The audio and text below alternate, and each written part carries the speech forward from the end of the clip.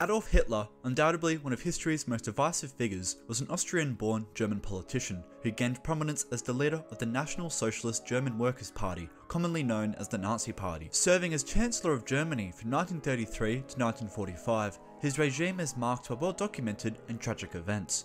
Thus, throughout his life, Hitler held immense notoriety and was the subject of numerous photographs. But what was his last? Allegedly taken on April 28, 1945, this photo depicts Hitler alongside his chief aide, Julius Schaub, standing amidst the ruins of the Reich Chancellery, whose garden was the site of the Führer bunker, where Hitler ultimately committed suicide on April 30, 1945.